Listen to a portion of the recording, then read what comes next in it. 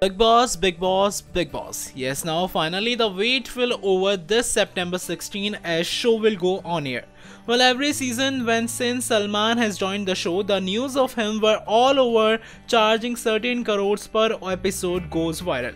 It's not anything different this time, and this time it is just huger than ever. We would like to tell you that Bigg Boss is a reality show in which contestants stay inside the house for a certain amount of days, and the one who stays till the end wins the show.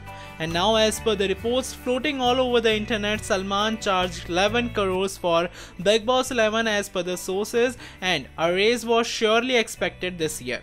As per the reports, now it's been said Salman has charged a whooping amount of 14 crores per episode. Now that's the amount 90% of actors that don't get for an entire film.